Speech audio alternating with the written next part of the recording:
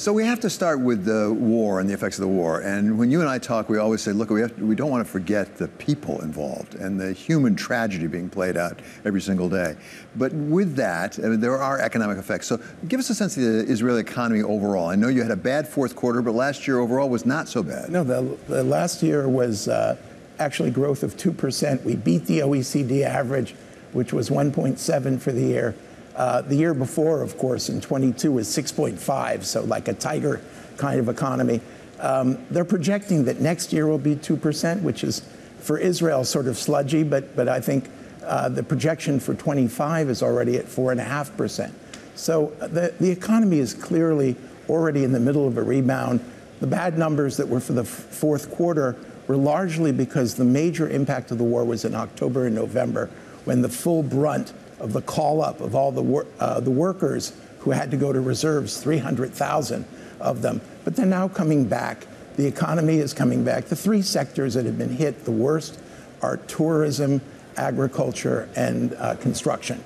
And all of these are starting to see mitigation. So in the tourism area, people like United are starting to fly.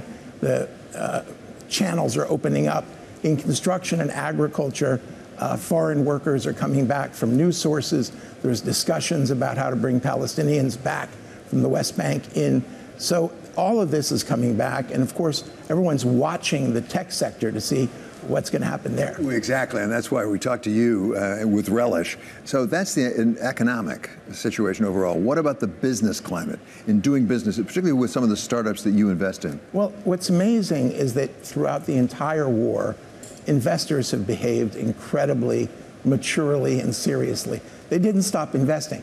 And in fact, some of the investors kept on even flying into Israel during war. They're unfortunately used to it, right? This is not our first war. We've fought them over and over again. And everyone knows the way that the economy in Israel performs, which is immediately at war, down. And then I think it was even on your show, I predicted that it would come right back up. And the shekel went down, right back up.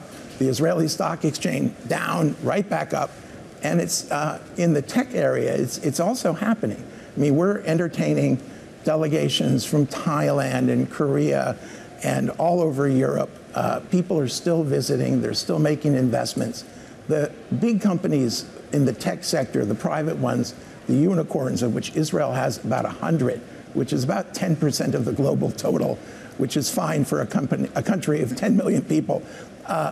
They're doing okay. The problem is the small companies, the guys who don't yet have tens of millions of dollars of revenue. They haven't figured out their product market fit. So we set up a resilience fund, which actually is a little strange for the venture capital, because we weren't taking any fees or carried interest, because we wanted to simply save this whole group of small companies who were really running into a terrible weather pattern for fundraising. And we managed, I think, in record time to both get that fund raised, and we've made 26 commitments in less than 3 months.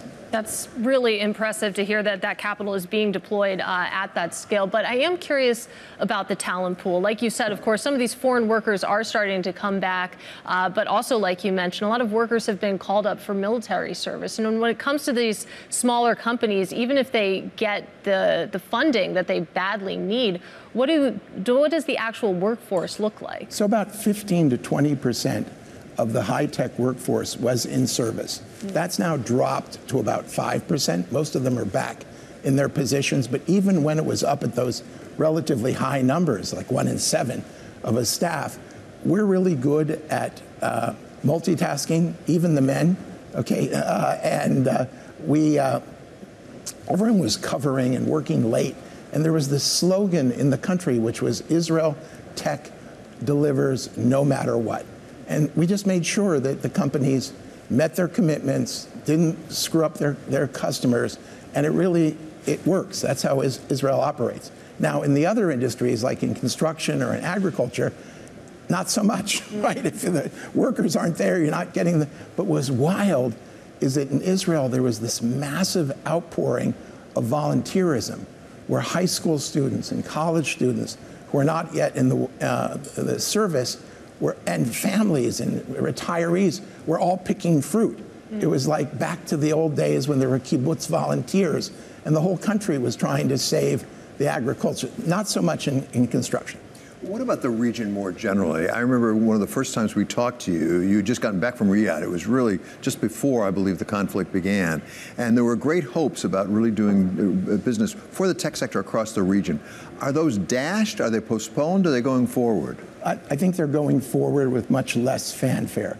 I was in Abu Dhabi and Dubai last week, and we have a subsidiary developing artificial intelligence, would you believe, in Abu Dhabi, together with support from the Emirate.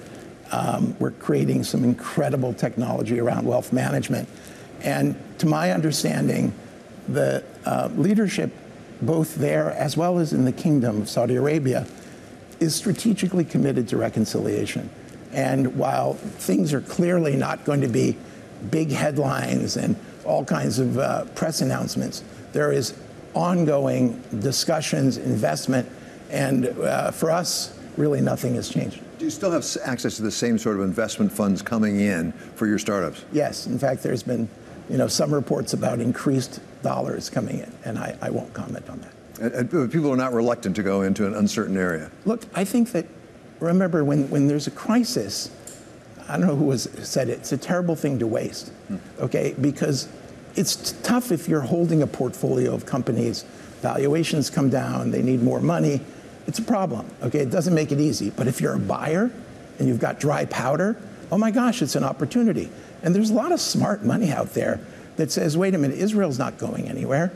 Israel's on sale, okay? I'm getting into it. And we're seeing a lot of that kind of investment going on.